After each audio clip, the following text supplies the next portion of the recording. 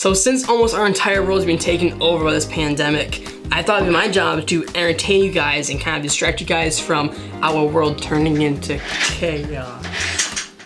Who are you? Well, I'm you. Well, yeah, I got that. What do you want? I'm trying to vlog. You mean our vlog? No, it's mine. Nuh-uh. Take that back. I'm gonna ask you one more time. What do you want and what are you doing? Fine. I'm just so sick and tired of being kept inside, you know? I just wanna go out and do something. I know what you mean. I'm tired of being stuck inside too.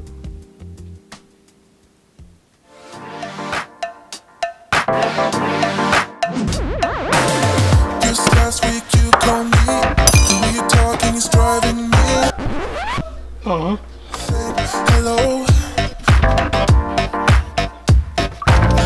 Just last week you called me.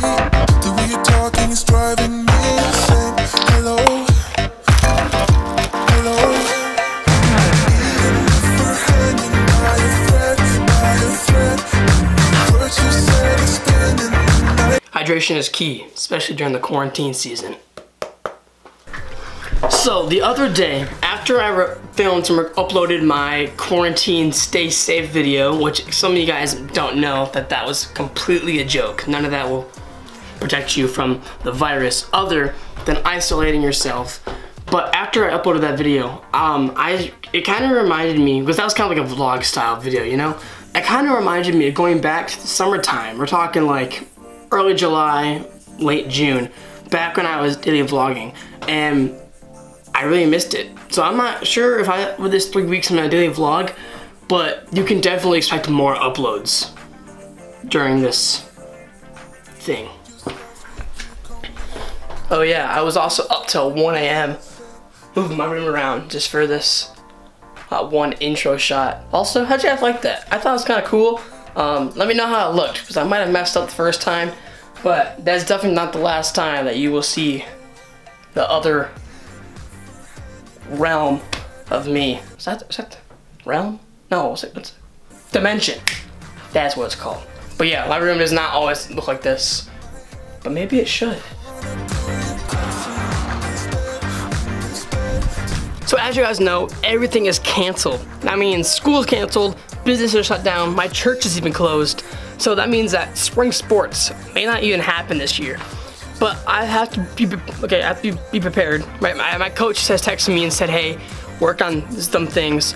And so in order to practice baseball without having to go to school, my dad had this brilliant idea of making this like stay-at-home DIY baseball like pitching machine kind of. I'm not exactly sure what's gonna happen, but we're about to run to Home Depot real quick to get some pieces for it. So I'm really excited. It's gonna be fun.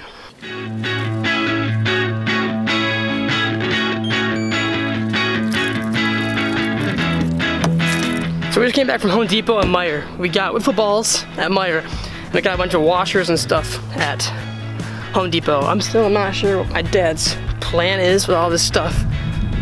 We're about to find out.